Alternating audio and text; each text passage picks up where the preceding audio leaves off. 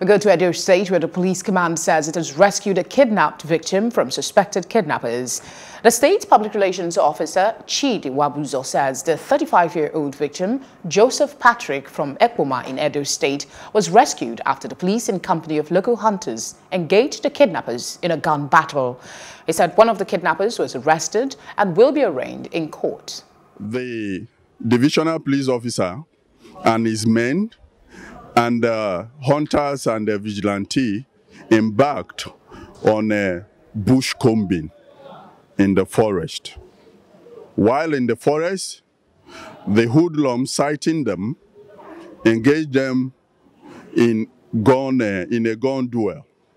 During the process, one of the suspects was hit by a bullet and he was arrested. Because they stopped me. So before I even say make a stop, now they started beating me.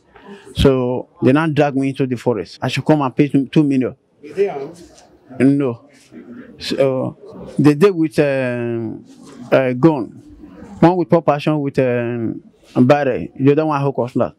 So they now try to beat me up. They beat me up and they use the gun to harm me. So is it not yesterday when I say my woman can go tell police and vigilante.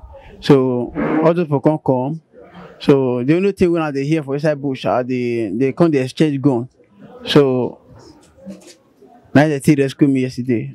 When I come, they tie my hand, tie my leg, and tie my eye. The other people told him that man is owing them money. So he was the one that tied the man, the rag in his body.